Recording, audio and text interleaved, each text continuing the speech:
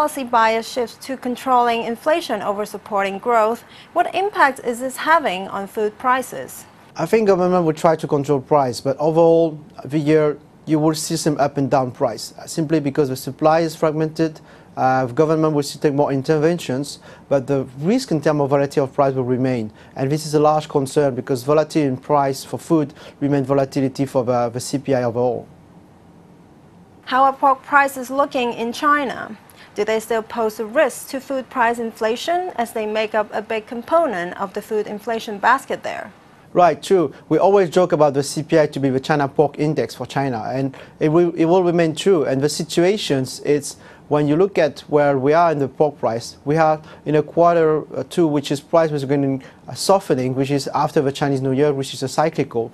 The overall price will remain high simply because production costs are high. Corn price keep increasing, labor costs keep increasing. So overall, pork price will remain at a high levels, bringing a lot of pressure on the food CPI. China on Monday implemented its first increase this year in retail gas and diesel prices. What impact will this have on the cost of food?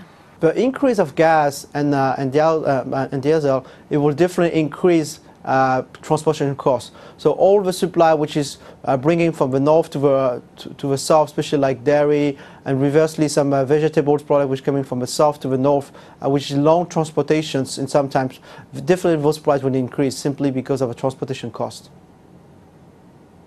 When do we see food inflation become an issue? It's a very good question. I think quarter two will be a softening in terms of pressure from the food price. But starting from quarter three, quarter four, we still go back to some risk in terms of inflations. It will depend on how the pork price is changing. There's a lot of change on the industry for the pork industry. And this is the key question, is how the pork industry will be more controlled, more organized to bring a more stable supply.